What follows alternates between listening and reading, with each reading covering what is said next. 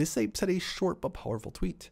It's always been about 2024 AMC. Now this is a good point because with the whole writer's strike and all the different revenue streams that are now being built out, like the popcorn, the candy, the distributor, and everything else, 2024 could be a massive year. And this ape had a good point which said it's also right around the corner. Could 2023 be the bottom for AMC and 2024 be the year of reckoning? Comment down below. We will keep posting until it sinks in. Listen closely, guys. Reason number one, FTDs matter to you. Every FTD leaves a failure to receive, or FTR. What they don't deliver, your broker doesn't receive. Household investor, your broker FTR is in your account as a phantom share. Broker took your money, gave you IOU, not shares. Pitchfork moments.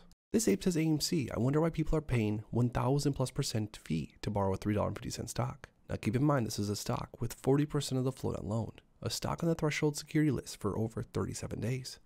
Something here doesn't seem right. And as of recently, the cost of borrow fees are once again exploding. Something is going to crack very soon. This ape says it is always the darkest before dawn. Apes. We have stood together and held the line for years, and there is no reason to second guess, doubt, disparage, or grieve our choices. It is blatant and obvious that our system of economic oversight is completely blind. Our markets are manipulated beyond a reasonable control, and no evidence to this contrary has been provided. Many of you are like me, poor, hardworking, and honest individuals who simply love the company in which we have chosen to invest our strenuous earned money. We want just and fair returns based on performance of business. That's all we are asking for. So with that said, to the battlements, stand strong and never go quietly in the night. Apes together strong. Very well said. This ape says the problem is the shorts cannot stop selling something they don't own, because that would obviously expose the Ponzi scheme. We can see that no one is selling. We see the OBV. So they can't cover AMC being diluted with billions of synthetic shares.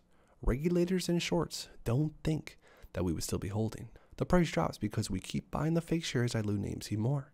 Not saying don't buy, but the reason AMC price runs when CEO Adam Aron dilutes is because they can buy real shares to cover the shorts. They are like hungry sharks trying to grab up the same shares. The problem for the shorts is AMC, 8K, states that they only plan on selling 25 million and not all at once. That is a lot considering the amount of synthetics. We are already diluted. This just gets them to cover. So they are sitting down. Make sure to check out all these other videos to catch up on all the latest AMC stock DD and information you need.